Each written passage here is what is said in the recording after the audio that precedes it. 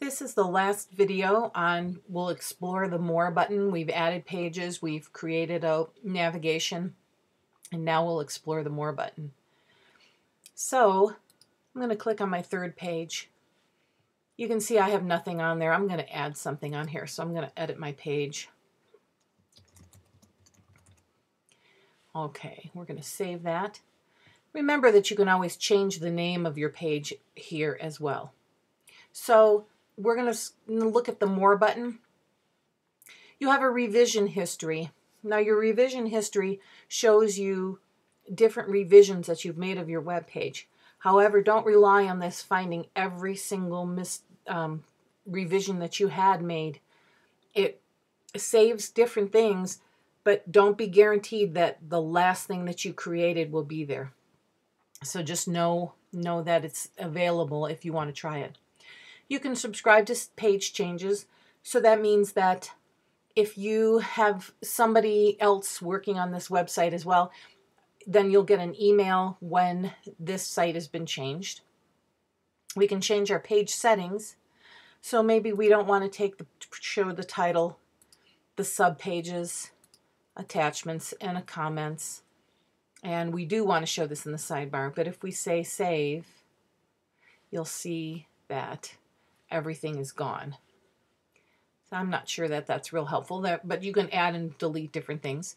You can print the page. You can move the page.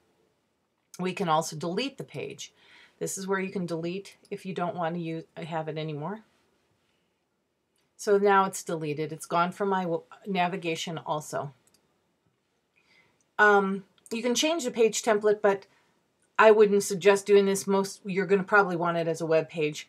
I'll just show you.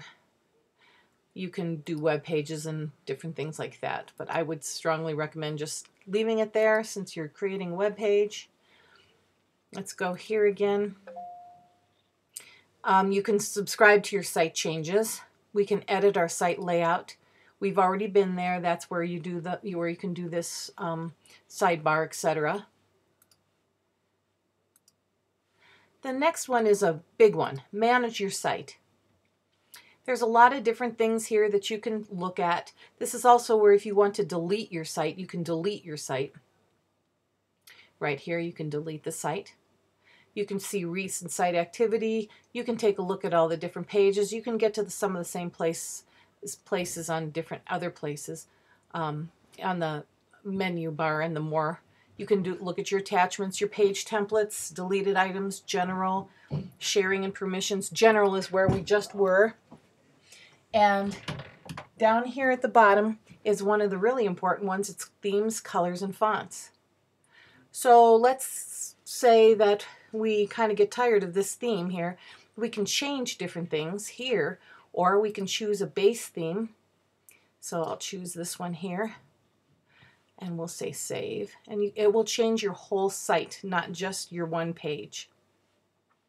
Go back to the site. And then right here, you can have sharing and permissions. You can allow people to do editing on your site.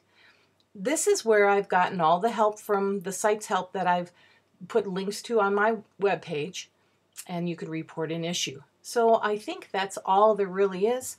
Hopefully this will help you and you will create your own Google site.